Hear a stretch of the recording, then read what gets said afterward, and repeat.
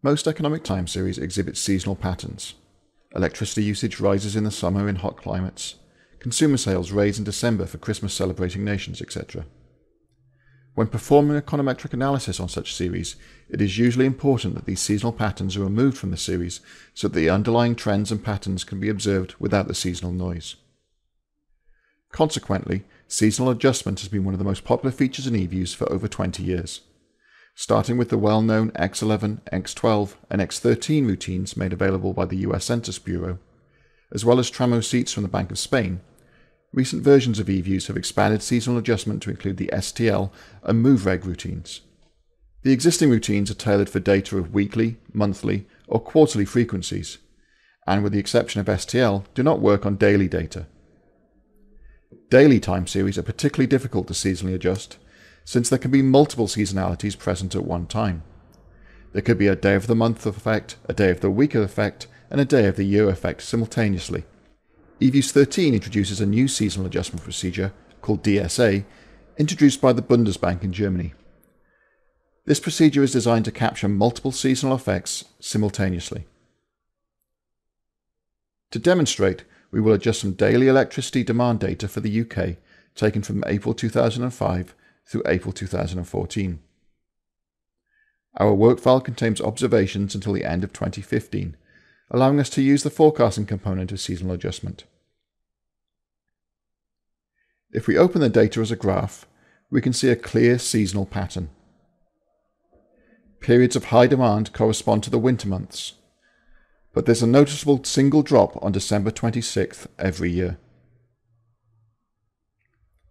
If we zoom the graph into a shorter time period, we can see there are also day of the week seasonal patterns. Demand for electricity declines every Saturday and Sunday.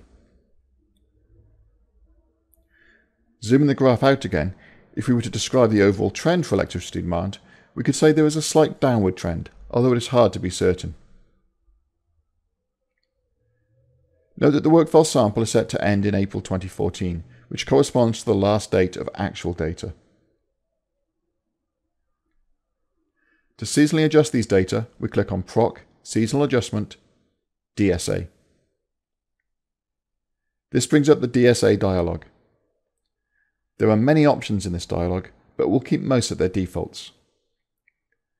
We confirm that we wish to forecast the seasonal pattern by noting that the forecast endpoint is set to the last day of 2015. We'll also change the day of week factor forecasting method to be extend actuals, since this seems to perform better for these data.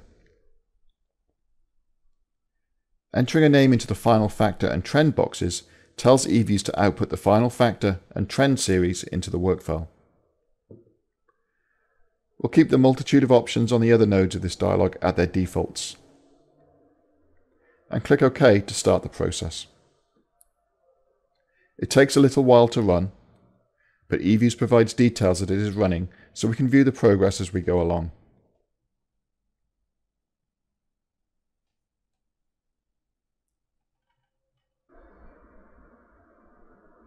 Once finished, we can view the output of the different steps taken in the DSA procedure. But perhaps the most important outputs are those at the end: the final trend, factor, and seasonally adjusted values. We'll freeze the output so that we can inspect it alongside a graph of the original data.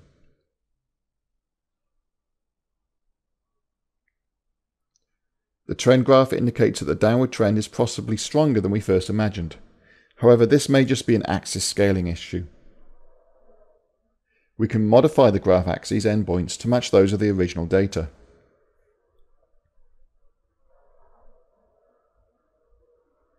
And now we see that the trend matches exactly what we suspected. The seasonal factors are exactly how we imagined: strong cycles with a pronounced spike around Christmas.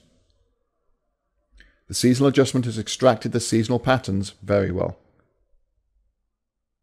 Consequently, the final seasonally adjusted values exhibit no obvious seasonal patterns. We should also note that all three of these charts display the forecasted values in 2015. Having performed the adjustment, we can view the output series in the work file. This allows us to view the adjusted data, factors, and trend in spreadsheet form alongside the actual data. Displaying a graph of these four series produces a very nice image of the decomposition of the original data into trend and seasonal factors.